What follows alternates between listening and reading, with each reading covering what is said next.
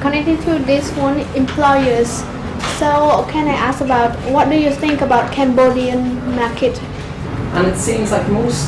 university students are studying business and management and administration. And well, that's all very good. I think the employers are looking for people who can't just manage but can do also. Okay, thank you very much. Good luck. Bye-bye. អ្វីដែលពិសេសនោះគឺប្រធានបទនៃការជជែកដេញដោលរបស់យើងខ្ញុំតែតទៅអំពីយុទ្ធសាស្ត្ររបស់យុវជននេះគឺបានចុះផ្សាយផងដែរនៅ Cambodia Daily មានន័យថាប្រធានបទតទៅអំពីការស្វែងរកការងារធ្វើរបស់យុវជនកម្ពុជាគឺជាប្រធានបទមួយដែលគួរឲ្យចាប់អារម្មណ៍មានន័យថាជាកង្វល់របស់យុវជនគ្រប់រូបក្នុងប្រទេសកម្ពុជា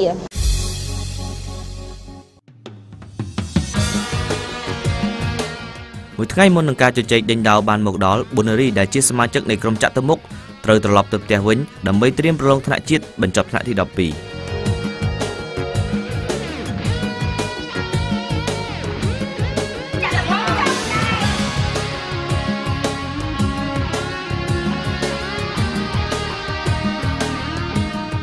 ហើយចំពោះការដែលឲ្យបងណារីគាត់ទៅខែដើម្បីប្រឡងហ្នឹងខ្ញុំយល់ថាគឺជាការសំរុំហើយនាងខ្ញុំក៏មិនប្រកាន់ថាគាត់មិនបានចូលរួមក្រុមហើយក៏ប្រកាន់ខឹងរឿងអ្វីដែរពីព្រោះថានេះជាកាតព្វកិច្ចរបស់គាត់ដែលត្រូវប្រឡងហើយវាសំខាន់សម្រាប់គាត់ខ្ញុំមានអារម្មណ៍សោកស្ដាយមែនតើដែលនាងខ្ញុំមិនបាននៅចូលរួមប្រកួតសម្រាប់វិញ្ញាសាទី 2 នេះដោយសារតែនាងខ្ញុំត្រូវត្រឡប់ទៅផ្ទះវិញទៅប្រឡងថ្នាក់ទី 12 ប៉ុន្តែនាងខ្ញុំសង្ឃឹមថាក្រុមរបស់នាងខ្ញុំនឹងទទួលបានជោគជ័យ ទោះបីជាគ្មាននាងខ្ញុំនៅក្នុងការប្រកួតក៏ដោយ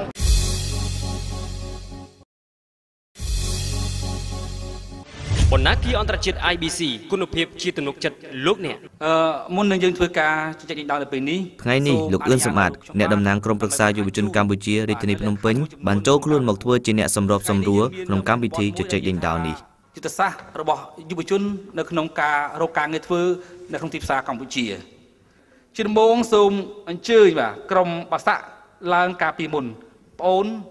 មានពេល 3 នាទីបាទសូមចូលទៅកាន់ website អង្គរវ័នដើម្បីទស្សនាបន្ថែមនៅការជជែកដេញដោលរបស់ក្រុមទាំងពីរ បដិជនគ្រប់ព្រះអង្គហើយស្វាគមន៍មិត្តយុវវ័យដែលមានវត្តមាននៅទីនេះប្រទេសកម្ពុជាយោងតាមចំនួនប្រជាជនឆ្នាំ 2008 យើងមានចំនួនប្រជាជន 14 លាននាក់នៅក្នុង 14 លាននាក់នេះគឺយើងមានកម្លាំងពលកម្មរបស់ប្រជាជនយើងគឺ 7 លានហើយត្រូវបានគេសន្និដ្ឋានថានឹងឡើងរហូតដល់ 10 លាននាក់នៅក្នុងឆ្នាំ 2011 ហើយជារៀងរាល់ឆ្នាំកម្លាំងពលកម្មត្រូវបានបន្ថែមថ្មី 30 ម៉ឺនចូលទៅក្នុងទីផ្សារពលកម្មការងាររបស់កម្ពុជាលើសពីនោះទៅទៀតយើងឃើញថាបើយោងតាម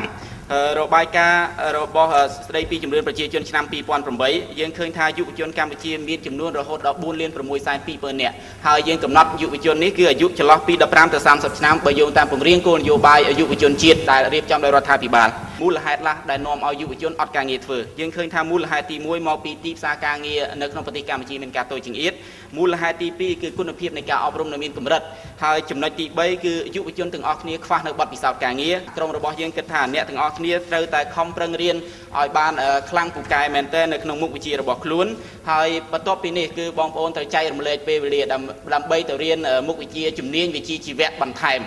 ហើយលើសពីនោះទៅទៀតបងប្អូនត្រូវតែរៀនភាសាដើម្បីឲ្យជាយាន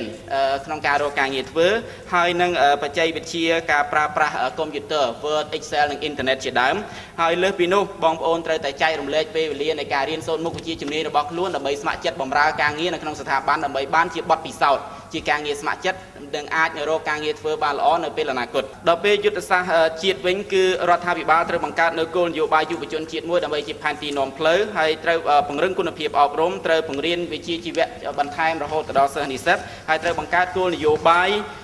ហ្វឹកហាត់ការងារមួយនៅក្នុងស្ថាប័នហើយត្រូវបង្កើតជាវេទិកាប្រចាំឆ្នាំមួយដើម្បីយុវជនជាមួយនឹងរដ្ឋបានជួបគ្នាជាមួយវិស័យឯកជនដើម្បីឲ្យពួកគេបានទទួលឱកាសការងារបង្កើតនៅការិយាល័យប្រឹក្សាយោបល់តាមបណ្ដាវិទ្យាស្ថាននិងសាលាទាំងឯកជននិងរដ្ឋហើយក៏ពង្រៀននៅ CV ផងដែរបាទសូមអរគុណ ជំរាបសួរនាងខ្ញុំក្រុមចាត់តមុខសូមទៅការបកស្រាយលើប្រធានបទយុទ្ធសាស្ត្ររបស់យុវជនក្នុងការស្វែងរកការងារធ្វើនៅក្នុងទីផ្សារកម្ពុជាយកទៅតាមទិន្នន័យរបស់ក្រសួងស្រាវជ្រាវនិងអភិវឌ្ឍកម្ពុជាហៅកាត់ថា CDRI បានបញ្ជាក់ថាចំនួនប្រជាជនដែលស្ថិតនៅក្នុងកម្លាំងពលកម្មអាចនឹងកើនដល់ 10 លាននាក់ក្នុងឆ្នាំ 2011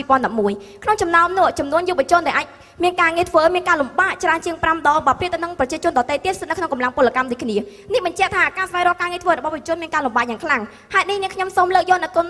លក្ខណៈសម្បត្តិមួយចំនួននិងយុទ្ធសាស្ត្រផ្សេងៗដើម្បីឲ្យយុវជនមានក្នុងការស្វែងរកការងារធ្វើដោយភាពជោគជ័យទី1គឺវិជ្ជាសម្បត្តិ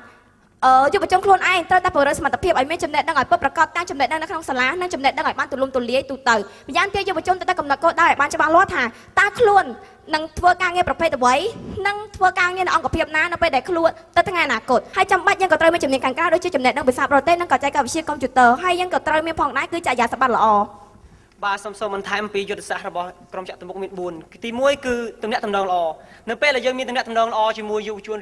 ផងគ្នាយើងមានការងារងាយស្រួលទី2គឺរៀបចំ CV ប្រវត្តិរូបសង្ខេបពីព្រោះថាប្រវត្តិរូបសង្ខេបគឺជាសេនាធិការរបស់យើងដែលយើងបញ្ជូនទៅមុនយើងនៅពេលទៅអង្គភាពនោះទី3នោះគឺជំនាញខាងសម្ភារយើងជាអ្នកដាក់ពាក្យយើងត្រូវមានយុទ្ធសាស្ត្រមួយយើងត្រូវដឹងអំពីព័ត៌មានដែលពាក់ព័ន្ធនឹងពីក្រុមហ៊ុនដែលយើងដាក់ទី4គឺចុងក្រោយគឺយុទ្ធសាស្ត្ររបស់ក្រុមខ្ញុំគឺយុទ្ធសាស្ត្រជីសខាតជីសខាតនេះគឺជាយុទ្ធសាស្ត្រមួយដែលក្រុមយើងខ្ញុំស្រាវជ្រាវបានតាមរយៈអ៊ីនធឺណិតនោះគឺជាយុទ្ធសាស្ត្រមួយដែលដូចនាមមកបានដែរដែលមានសរៀងនេះយើងអាចធ្វើប៉ុណ្ណេះ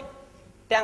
ំងភាសាអង់គ្លេសនិងភាសាខ្មែរពីព្រោះថាជីសខាតនេះយើងអាចផ្ញើតាមរយៈដែលមានឥទ្ធិពលនៅក្នុងសង្គមក៏ដូចជាមិត្តភ័ក្តិនៅជុំវិញខ្លួនយើងដែលយើងដាក់នៅក្នុងលោកអ្នកអាចទាញយកគំរូ Chesscard ពី website អង្គរ One ជំនាញដែលយើងមានហើយបទពិសោធន៍និងការអប់រំរបស់យើងដូច្នេះបើសិនបើយើងមាននេះហើយនៅពេលដែលគេរកការងារធ្វើពេលយើងរកការងារធ្វើយើងនឹងមានការងារស្រួលនេះជាយុទ្ធសាស្ត្រដ៏ខ្លាំងមួយរបស់ក្រុមចាក់ទៅមុខបាទសូមអរគុណដូច្នេះបាទជាបន្តយើងចូលដំណាក់កាលទី2គឺតម្រូវឲ្យក្រុមទាំងពីរបាទសួរគ្នាក្នុងមួយក្រុម2សំណួរដូច្នេះសូមអនុញ្ញាតឲ្យក្រុមបាសាក់សួរមកកាន់ក្រុមចាក់ទៅមុខមុនបាទសូមអញ្ជើញហេតុអ្វីយុវជនរកការងារធ្វើមិនបានហើយធ្វើយ៉ាងម៉េចទើបអាចបង្កើតការងារឲ្យយុវជនរាប់ម៉ឺននាក់ដែលចេញពីមហាវិទ្យាល័យថ្មីទាំងអស់គ្នាអាចសង្កេតមើលឃើញថាដោយសារមកពីប្រព័ន្ធអប់រំក៏ជាកត្តាមួយយ៉ាងដែរក៏ប៉ុន្តែយើងទៅសួរខ្លួនឯងថាតើយើងមានសមត្ថភាពគ្រប់គ្រាន់ដើម្បីធ្វើការងារនោះហើយឬនៅគឺដូចថាពេលដែលយើងលក់រុនក្តាមអញ្ចឹងយើងមិនដែលគិតថាដៃរបស់យើងខ្លីយើងតែបន្ទោសថាមកពីរុនក្តាមនឹងវែងអញ្ចឹងយើងគិតមើលថាយើងមានសមត្ថភាពគ្រប់គ្រាន់ហើយនៅដូច្នេះហើយជាការស្វែងរកបទពិសោធន៍ជាកត្តាសំខាន់បាទឥឡូវនេះចូលដល់វគ្គទី2សូមអញ្ជើញខាងក្រុមបាសាក់បាទសួរមកកាន់ក្រុមចាក់ទៅវិញតើយុទ្ធសាស្ត្ររបស់ខ្លួននេះដែលបន្ទោសតែបុគ្គលខ្លួនឯងតែមានសមត្ថភាពនេះហើយបន្ទោសតែក្រសួងអប់រំតើការដែលក្រុមចាក់ទៅមុខអញ្ចឹងអាចដោះស្រាយវិបត្តិការងារធ្វើអត់ការងារធ្វើរបស់យុវជនរាប់ម៉ឺននាក់បានដែរឬទេសប្តាហ៍ថ្ងៃនេះក្រុមរបស់នាងខ្ញុំមិនបានបន្ទោសដល់ក្រសួងអប់រំនោះទេគ្រាន់តែពួកខ្ញុំចង់ផ្ដោតថានេះជាយុទ្ធសាស្ត្ររបស់យុវជនយើងដឹងហើយថារដ្ឋាភិបាលក៏មានតួនាទីក្នុងការតាក់ទងនឹងម៉ាក្រូសេដ្ឋកិច្ចតាក់ទងនឹង unemployment មានថាតាក់ទងនឹងការមានការងារធ្វើដែរក៏ប៉ុន្តែអ្វីដែលនាងខ្ញុំចង់លើកយកមកនេះគឺដើម្បីចង់ឲ្យយុវជនទាំងអស់គ្នាគឺផ្ដើមចេញមកពីខ្លួនឯងគឺរដ្ឋាភិបាលគាត់នឹងជួយយើងមកពីខាងក្រៅក៏ប៉ុន្តែបើខ្លួនយើងមិនជួយខ្លួនឯងតើមានអ្នកណាគេជួយខ្លួនឯងបាទខ្ញុំបានមានសំណួរមួយចង់សួរទៅក្រុមបាសាបាញ់ក្នុងយុទ្ធសាស្ត្ររបស់ក្រុមបាសាបានលើកឡើងថាយុវជនត្រូវតែមានបទពិសោធន៍អញ្ចឹងខ្ញុំចង់សួរថាតើចំពោះយុវសិស្សមួយចំនួនដែលគាត់មានវិញ្ញក្នុងការសិក្សាខ្លាំងដូចជាគាត់សិក្សា2-3សាកលវិទ្យាល័យតើគាត់អាចទទួលបានបទពិសោធន៍ក៏ដូចជាធ្វើការស្ម័គ្រចិត្តយ៉ាងរបៀបណាក្នុងអំឡុងពេលដែលគាត់សិក្សាហើយការទទួលបាននៅការបទពិសោធន៍របស់គាត់នោះតើវាមានប៉ះពាល់ដល់ការសិក្សារបស់គាត់យ៉ាងដូចម្តេចដែរសូមបញ្យល់ឲ្យបានច្បាស់លាស់បាទបើសិនមកអ្នកទាំងអស់គ្នាអត់សង្វែងអត់ស្វាទេអត់គិតតែឲ្យគេមកចឹងនិយាយថាសូម្បីតែបាយម្ដងមកហើយបើមិនយកវេចបាយទៅញ៉ាំខ្លួនឯងផងណាគេបញ្ចុកយើងអត់មានទេសូមអរគុណយើងចូលដល់ដំណាក់កាលទី3គឺក្រុមទាំងពីរឡើងសមាតិនិងយោបល់បាទនៅពេលនេះសូមអញ្ជើញខាងក្រុមចាក់ទៅមុខឡើងសរុបមតិបាទសូមអញ្ជើញចាសូមអរគុណនាងខ្ញុំសូមឡើងមកបកសរុបនៅអ្វីដែលយុទ្ធសាស្ត្រដែលក្រុមរបស់នេះខ្ញុំបានលើកឡើងពីខាងដើមនាងខ្ញុំសូមបញ្ជាក់ឡើងវិញថាប្រធានបទលើនេះនិយាយអំពីយុទ្ធសាស្ត្ររបស់យុវជនខ្លួនឯងផ្ទាល់នាងទោះបីជានៅក្នុងបច្ចុប្បន្ននេះមានឱកាសការងារធ្វើរដ្ឋបានលើកទឹកចិត្តឲ្យមានការវិនិយោគទុននិងផ្ដល់នៅប្រភេទការងារថ្មីបន្ថែមទៅសម្រាប់យុវជនក៏ដោយក៏ប៉ុន្តែខ្ញុំចង់លើកទឹកចិត្តយុវជនទាំងអស់គ្នាឲ្យផ្ដើមចេញមកពីខ្លួនឯងជាដំបូងនោះគឺយុវជនត្រូវតែមានកម្រិតវប្បធម៌គឺជារឿងសំខាន់ពីព្រោះថាសប្តាហ៍ថ្ងៃនេះលក្ខខណ្ឌការងារគឺទាមទារឲ្យយើងមានកម្រិតវប្បធម៌យ៉ាងហោចណាស់ថ្នាក់ទី12ឬបញ្ញាបត្រផងដែរទន្ទឹមនឹងនោះផងដែរគឺបទពិសោធន៍អ្នកទាំងអស់គ្នាត្រូវចាំថាបើអ្នកទាំងអស់គ្នារៀននៅតែយុវជនទាំងអស់គ្នារៀនតែនៅសាលានោះគឺមិនបានអនុវត្តនៅទិសដៅនោះទេដូច្នេះមិនអាចធ្វើឲ្យយើងមានសមត្ថភាពពិតប្រាកដផងនោះទេម្យ៉ាងទៀតជំនាញពាក់ព័ន្ធគឺដើម្បីដើរឲ្យស្របទៅនឹងសកលភាវូបនីយកម្មនៃប្រទេសកម្ពុជាយើងគឺភាសាបរទេសជាពិសេសភាសាអង់គ្លេសនិងបច្ចេកវិទ្យាកុំព្យូទ័រទន្ទឹមនឹងនោះផងដែរគឺខ្ញុំចង់ឲ្យយុវជនទាំងអស់គ្នាចេះឲ្យតម្លៃលើការងារមិនថាជាការងារស្ម័គ្រចិត្តជាការងារតូចតាចនោះទេតែចេះឲ្យតម្លៃលើវាឧស្សាហ៍ព្យាយាមខិតខំប្រឹងប្រែងម្យ៉ាងទៀតនោះគឺត្រូវចេះឲ្យតម្លៃលើពេលវេលាមានន័យថាចេះបែងចែកពេលវេលា រវាងការរៀនសូត្រនិងការងារស្ម័គ្រចិត្តកុំឲ្យប៉ះពាល់គ្នាហើយព្យាយាមចូលរួមទៅក្នុងសកម្មភាពណាដែលមានប្រយោជន៍ចំពោះខ្លួនឯងផ្ដល់នូវចំណេះដឹងដល់ខ្លួនឯងបន្ថែមលើនោះគឺចរិយាសម្បត្តិទោះបីជាយើងមានវិជ្ជាក៏មិនតែអត់ចរិយាវាបានដូចជាបុប្ផាដែលអត់ពីដើមដូច្នោះដែរដូច្នេះទោះបីជាយើងពូកែកប់មេក៏ប៉ុន្តែបើចរិតយើងមិនអាចធ្វើការជាមួយគេបានដូច្នោះអ្នកក៏នឹងមានឱកាសនឹងធ្វើការរកការងារបានល្អដែរបន្ថែមលើនោះនេះជាយុទ្ធសាស្ត្រដែលយុវជនគួរមានបន្ថែមនោះគឺទំនាក់ទំនងល្អបន្ថែមពីលើនោះផងដែរគឺការជាគ្រប់គ្រងព័ត៌មានការជាគ្រប់គ្រងព័ត៌មានមានតែខ្លួនយើងខ្លួនឯងចាប់ផ្ដើមស្វះស្វែងជាមនុស្សឧស្សាហ៍ព្យាយាមជាមនុស្សដើររកព័ត៌មានមិនថាតើព័ត៌មានការងារយើងជាអ្នកខ្លួនឯងជាអ្នករកការងារដូច្នេះគឺមិនមែនអ្នកណាគេអ្នករកឲ្យយើងគឺយើងខ្លួនឯងបើចំណុចចុងក្រោយនោះគឺកំណត់គោលដៅឲ្យបានច្បាស់លាស់មានន័យថាពេលយើងកំណត់គោលដៅច្បាស់លាស់យើងនឹងខិតខំប្រឹងប្រែងរៀនសូត្រហើយរកបទពិសោធន៍ផងដែរហើយយុទ្ធសាស្ត្រចុងក្រោយគឺជាស្ខាតមានន័យថាយើងទៅសេអំពីឈ្មោះ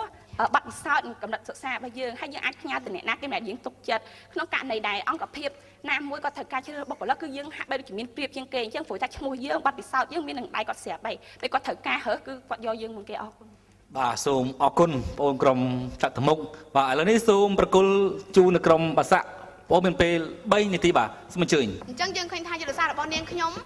គឺមានសំខាន់ពីរផ្ទាល់ខ្លួនទី1យុវជនខ្លួនឯងទី2កត្តាជុំវិញហើយអ្វីបានខ្ញុំថាដូច្នេះយុវជនខ្លួនឯងត្រូវចេះកំណត់គោលដៅការងារតើខ្លួនឯងចូលចិត្តអ្វីហើយបន្ទាប់មកទីផ្សារការងារមានអីខ្លះកុំឲ្យរៀនឲ្យចោលប៉ុន្តែទន្ទឹមនឹងនោះពេលដែលរៀននៅមហាវិទ្យាល័យ4ឆ្នាំឬរៀនវិទ្យាល័យ12ឆ្នាំតែបន្ទាប់ពីតាមថាទី1មកហ្នឹងយើងរៀនឲ្យមានសមត្ថភាពហើយទន្ទឹមនឹងនោះយើងត្រូវចេះសេវត្តឬសង្ខេបមានថា CV ឲ្យច្បាស់ហើយចេះរបៀបសម្ភារឲ្យបានល្អបើសិនអ្នកទាំងអស់គ្នាចេះរបៀបសម្ភារគឺដឹងយុទ្ធសាស្ត្ររបស់នយោជករបស់យើងនយោជកយើងថាតើគាត់ក្រុមហ៊ុននឹងត្រូវការអីហើយតើគាត់ជាមនុស្សបែបម៉េចយើងប្រើខ្សែភ្នែកឲ្យល្អចេះប្រើពាក្យចេះប្រើកាយវិការចេះប្រើខ្សែភ្នែកនិងចំណេះដឹងរបស់យើងបន្ទាប់មកអ្នកទាំងអស់គ្នាត្រូវរៀនឲ្យចប់ថ្នាក់យ៉ាងហោចណាស់ទី9បើសិនបើយើងមានតែចំណេះដឹងគ្មានបទពិសោធន៍ក្នុងចំណោម2នាក់ឧទាហរណ៍នៅក្នុងក្រុមហ៊ុនមួយបើសិនបើគេដាក់ពាក្យទៅខ្ញុំដាក់ពាក្យគេដាក់ពាក្យបើសិនបើខ្ញុំមានបទពិសោធន៍គេនឹងទទួលស្វាគមន៍ខ្ញុំជាងម្នាក់ទៀតអញ្ចឹងបទពិសោធន៍សួរតើបទពិសោធន៍បានមកពីណា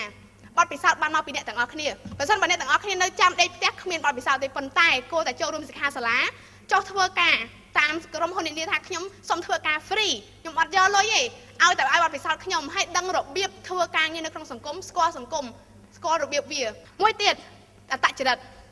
អ្នកទាំងអស់គ្នាសំខាន់ណាស់បើសិនបើទៅធ្វើការងារឲ្យចាប់តែខ្ជិលច្អអត់ស្រឡាញ់ការងារអត់ឲ្យតម្លៃការងារគេចូលតែមួយខែឯងបើគាត់ចេញមកវិញគេឲ្យលុយមកជិះមកផ្ទះវិញអញ្ចឹងគេអត់ត្រូវការអ្នកដែលគ្មានគំនិតស្រឡាញ់ការងារទេអញ្ចឹងសំខាន់ត្រូវចេះព្យាយាមអត់ធ្មត់ស្គាល់និយមន័យអត់ធ្មត់គឺចង់និយាយថាអនុវត្តគ្រប់ស្ថានភាពទាំងអស់ត្រូវចេះអត់ធ្មត់ខំមាត់សង្កត់ចិត្តម្យ៉ាងទៀតអ្នកទាំងអស់គ្នាត្រូវចេះគ្រប់គ្រងពេលវេលាបានសំខាន់ណាស់ពេលដែលយើងរៀនទន្ទឹមនឹងពេលរៀនត្រូវចេះរកបទពិសោធន៍ខ្លួនឯង smart ឆ្លាតវៃចេះរកពេលវេលាពេលយកធ្វើការពេលថ្ងៃរៀននេះគឺជាភាពឆ្លាតវៃរបស់អ្នកទាំងអស់គ្នាទន្ទឹមនឹងនោះបានបង្កើតបណ្ដាញចូលរួមបែបនេះអ្នកទាំងអស់គ្នាស្គាល់ខ្ញុំស្គាល់អ្នកទាំងអស់គ្នាស្គាល់បដិជគុណអញ្ចឹងខ្ញុំថ្ងៃក្រោយខ្ញុំអាចបង្កើតបណ្ដាញមួយឧទាហរណ៍បដិជគុណចាប់ទៅធ្វើអគ្គលេខាដ្ឋានអីចឹងទៅខ្ញុំអាចទៅថាដេគុណខ្ញុំធ្លាប់ស្គាល់ដេគុណកាលមុនអញ្ចឹងដេគុណអាចជួយខ្ញុំដើម្បីជួយឲ្យខ្ញុំធ្វើការនេះបន្តិចបន្តួចទេខ្ញុំមិនធ្វើច្រើនទេអញ្ចឹងយុទ្ធសាស្ត្រទាំងអស់នេះអាចជួយអ្នកទាំងអស់គ្នាឲ្យមានការងារបាទយើងអស់ម៉ោងហើយបាទ